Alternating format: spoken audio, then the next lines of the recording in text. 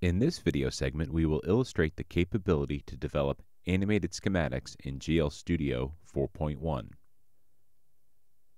The Animated Schematics tool allows developers to seamlessly integrate animated graphics with speed and direction properties in the GL Studio editor.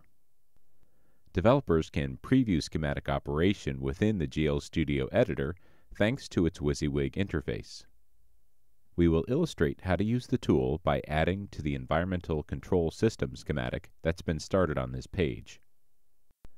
The Animated Schematics plugin adds two new tools to the GL Studio tool tray.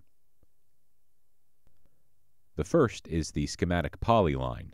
This is a double-ended object, and we will use it to create as complex a flow shape as we need. We will start by connecting the cockpit block at the top of the page with the APU block at the bottom of the page. Complete and close the shape by double-clicking. After the connection has been made, users can go back and modify the routing using the Vertex Adjuster tool. Select the tool, select the object, and then the user can adjust vertex placement to refine the routing of the object.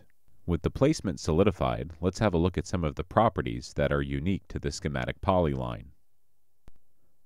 All animated schematic features have two unique textures, the interconnect texture and the flow texture.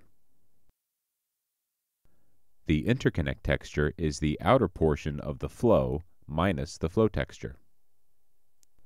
We will select an interconnect texture with a metallic look to it, so our connection looks like it's made of piping. The next thing we will do is add a flow texture. The flow texture overlays on top of the interconnect texture and depicts just what the name indicates, flow. With our routing established and the textures defined, we can start to fine-tune more properties. We can make the routing thicker by adjusting the line thickness property. We can also adjust the flow repeat length and flow rate to modify the segment's appearance.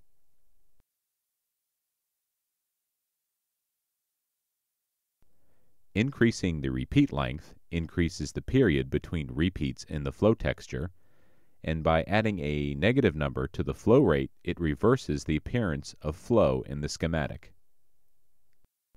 Now let's take a look at the second animated schematic tool element available in GL Studio 4.1, the T-interconnect.